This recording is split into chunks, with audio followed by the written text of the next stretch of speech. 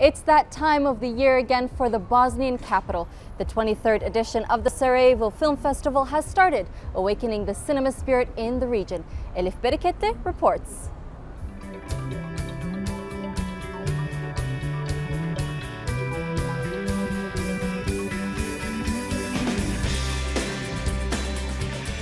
The first Sarajevo Film Festival was held in 1995 when the city was still under siege during the Bosnian War. In 2 decades, it's become the biggest cinema event of the Balkans. And this year's is the biggest ever.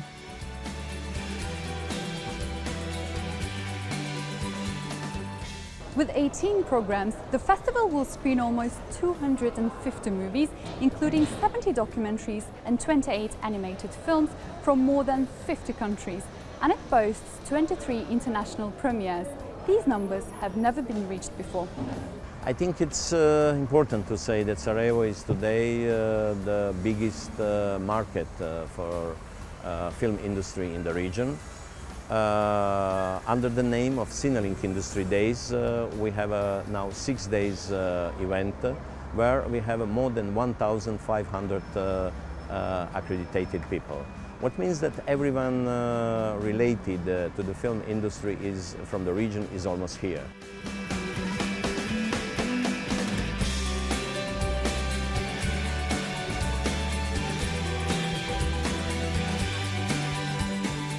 The festival opened with a screening of Finnish director Aki Kaurismäki's latest production, The Other Side of Hope. Hundreds of movies are being shown in 14 venues during the event. Some of them are competing for awards. 5 juries from 5 countries will decide on the winners.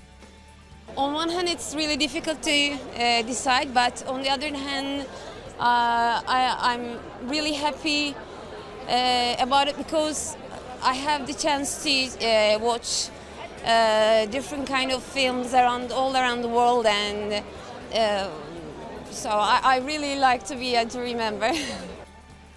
And there are the honorary prizes.